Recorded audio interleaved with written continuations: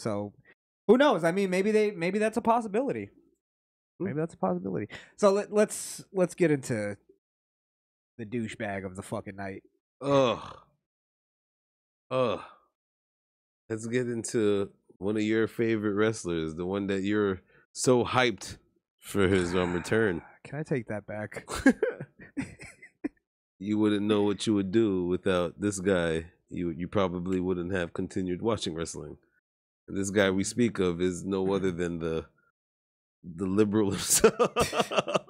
The best in the world? The best in the world, CM Punk. He had some not so nice words to say about Vince McMahon's retirement. Of course he did. What, the man that changed his fucking life? Yeah. All right. So if we scroll down here. Now, I haven't seen this. Okay. So I'm going to let you let me be the voice of the voiceless. The voice of the voice of the voiceless. Let me pull it up back here. Is it the same thing here? Yeah. I think this is it, right? I was going to get it back up on my screen. Oh, okay, got you. By the way, don't forget to like, share, and subscribe, people. All right, so he said here, you think because McMahon tweeted, I'm retired, that he's not going to be hands-on? He's not going to run the show? Punk asks in response to the question to McMahon's retirement. Oh, great. Hold on. I got to add here. Sure, we all are hopeful of a change, but I don't think the structure there, what's the word I'm looking for? I don't think the culture there changes at all. I think it is what it is. CM Punk compared the manner in which WWE handled recent walkouts of Sasha Banks and Naomi to that of Brock Lesnar. Oh, shut the fuck up. He said, suck a dick. I'll Go put ahead. it to you like this. People are going to be real fucking mad about this, but fuck it. Punk said, Mercedes, Sasha Banks, and Trinity, Naomi, leave, and they announce on SmackDown that, gosh darn, we're so disappointed in them, and that really let our fans down. Brock Lesnar splits. Oh, he splits. Comes back, obviously, and I think he worked the show, SmackDown. But where was Michael Cole saying, man, Brock Lesnar really let these fans down? I walked out. They went to TV. They called me a quitter. What's changed? Punk asked. What's the difference? You're going to attack these poor two fucking women because they kind of had enough? They kind of had enough and walked? Kind of had enough and walked. Can we interrupt CM Punk? Oh my God. There's so many things here to say. All right. First off, obviously Brock Lesnar is a fucking megastar compared to Sasha Banks, Mercedes, and Trinity. You want to name drop because you know them personally. Shut the fuck up. You call them by the names we know them as. And also, not to mention, Brock Lesnar is a bigger star than CM Punk. Yeah. He went to UFC and actually won championships. Oh, sorry. Gosh. You're going to get people mad again.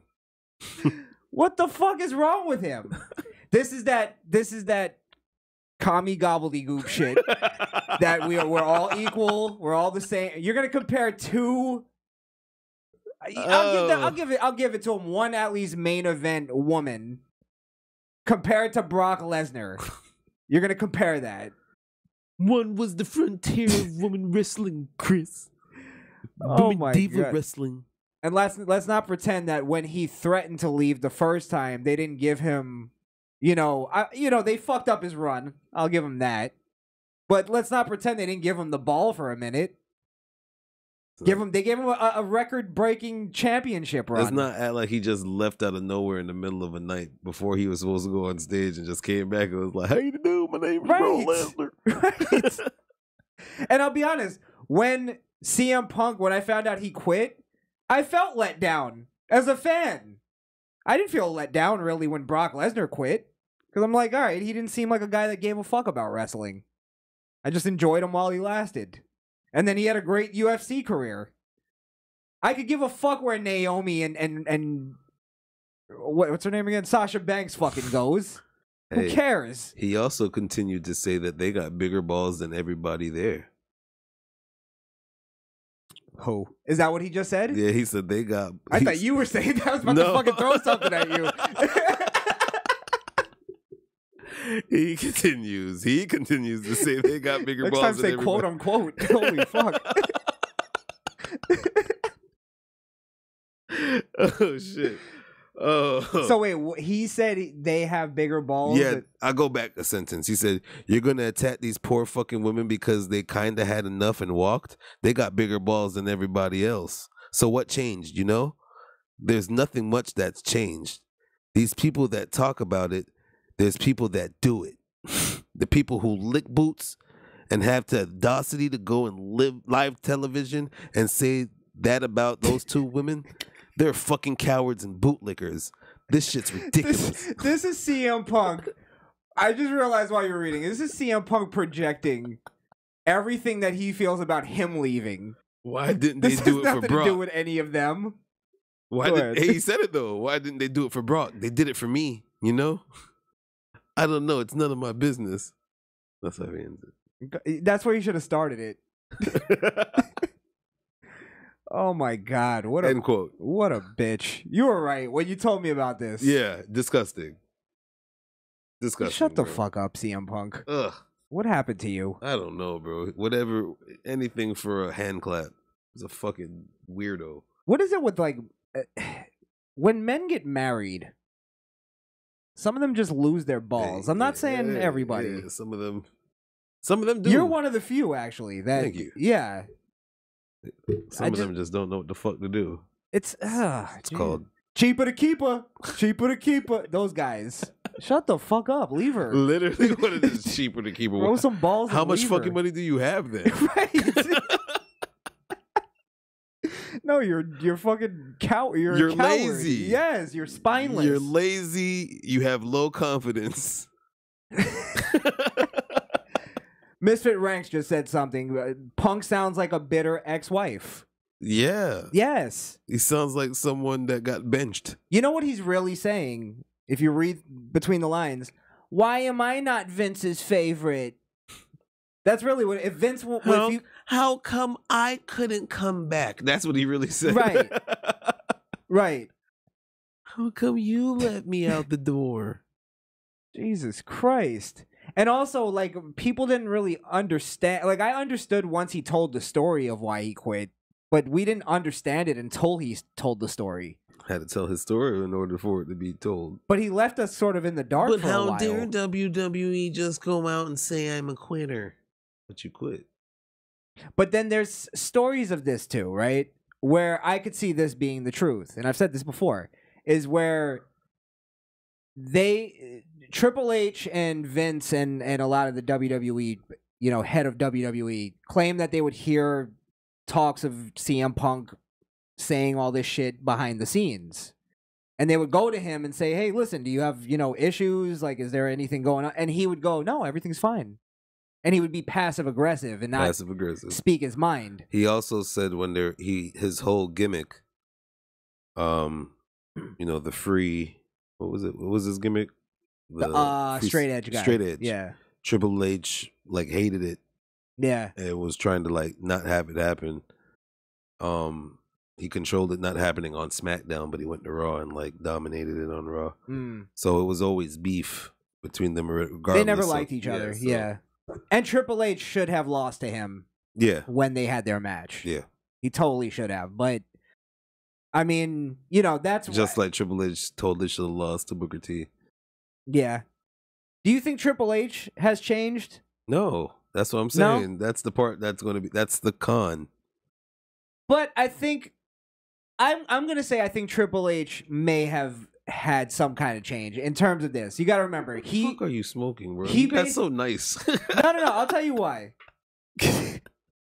McMahon Dynasty, baby. No, he faced death. I think he faced death. And I think that changes a man. Shawn Michaels did too, and he's still a racist. No, he didn't. That was a drug induced death. He followed the white Jesus. I think Triple H has accepted that he can't wrestle anymore. So he's going to have to fall back. He's going to have to He can't wrestle vicariously live through other guys. Yeah, which won't be no black guy, like I said. That doesn't bother me.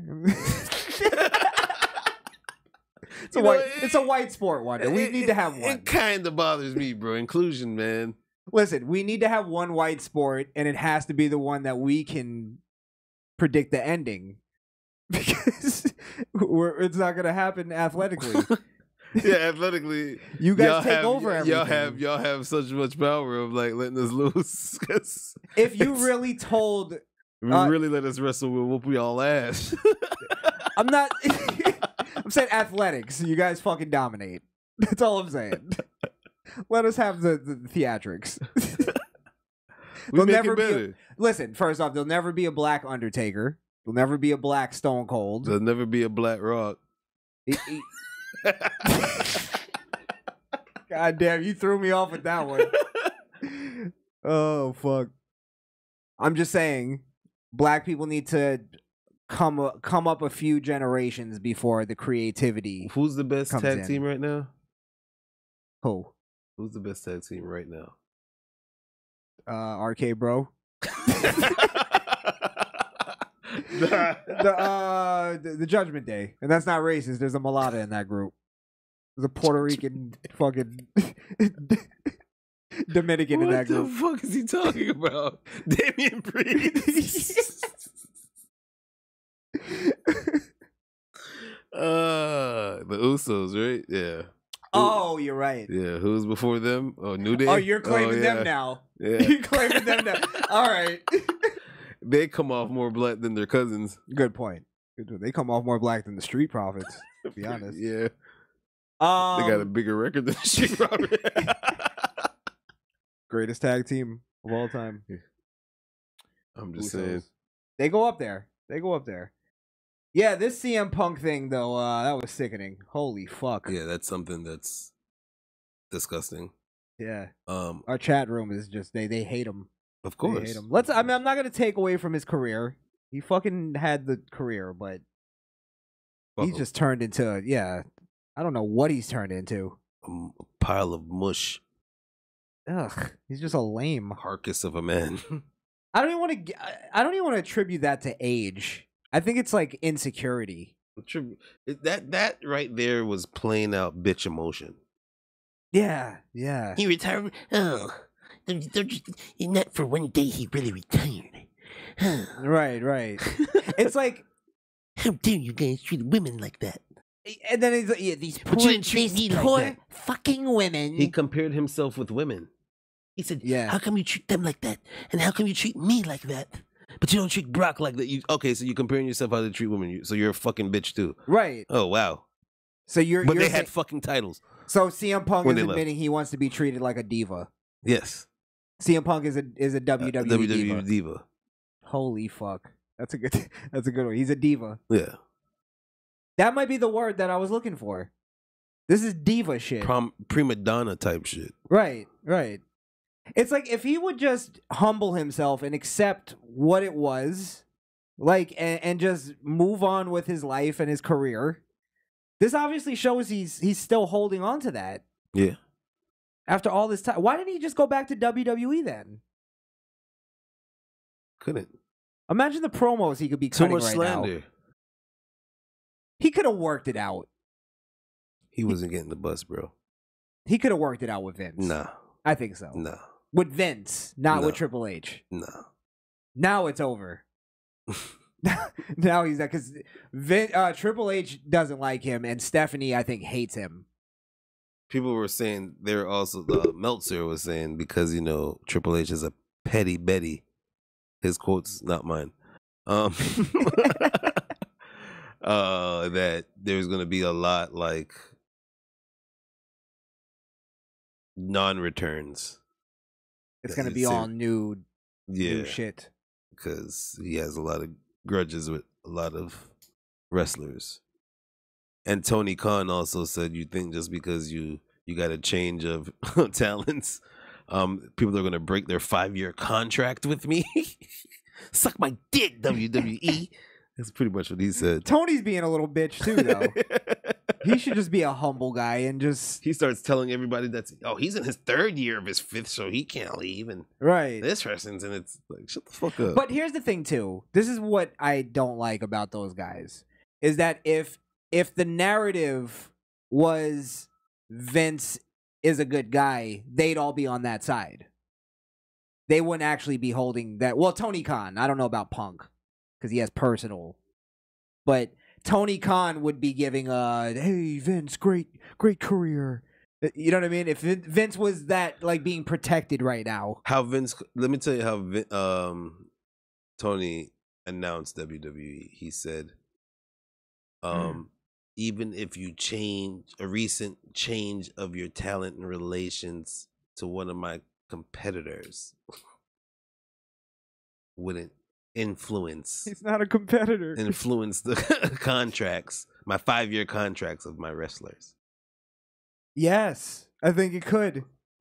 I think it absolutely could. You idiot. He's WWE's his competition. That's what he said. Yeah, it's his competition. I mean, their numbers is right behind them. I don't know about that. Yeah. I don't know about that.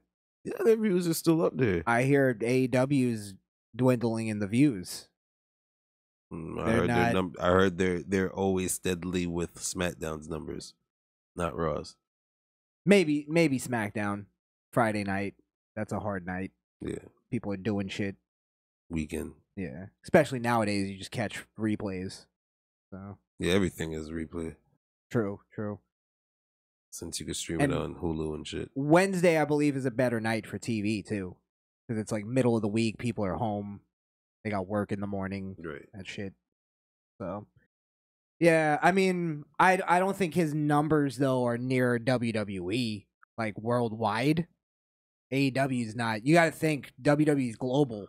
Yeah, WWE's on like 7 continents. He's still on the little scale, but he's winning the little battles. WWE could go to Indonesia right now and sell out a fucking giant AEW hut. can negotiate a pay-per-view with Indonesia and they could intermerge and do one. Yeah, but WWE will show up and bring certain people and they'll go, that is Roman Reigns.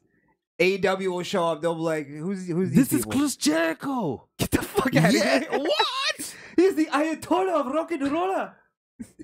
There's Daniel Bryanson. Get the fuck out of here. What? John Moxley. Those people are international. You are a god over here. They're international players. They're not international. If they wrestle in Japan, they're international, bro. Brian might be because of the Yes movement, because that shit actually blew up. That boy was like a red dragon ninja in Japan. You're talking Japan. That's international, bro. They could show up in Japan. That's international, bro. Yeah, but WWE does like fucking sell out arena shows in Africa. You know what I mean? Like AEW is not touching that. Not near. They got Christian Cage. Can't be Captain Charisma, man. Just send him over to Africa. Yeah, man. He got it. Oh shit. That's my story and I'm sticking to it. All right. They got William Regal, bro. They got the UK on Smash. You know what? I can't even argue with William Regal. That guy's a goddamn international superstar. He should be. They got the Big Show. Everybody knows the Big Show. Well, you just have to have him come out of the plane, and it's a news story, especially in Asia. Hey. They're all like 4'3" over there. You just send Damian Priest over there, and it's a wrap. He's a giant. I'm just saying. Baron Corbin. I'm just saying they're not the Big Show. That's AEW. I don't know. They got good old JR. He got all the connects. They do have JR. That's old school though. He got the connects still, baby. That's territory. None of his connects have any power anymore though. Yeah, they do. What the hell? No, they don't. Bro, Vince just retired. That was his last connect. That was his last connect. That was his first connect. JR saw that and went, well, I guess I'll stay here. Well, my time here is done. I guess that's it. He renewed his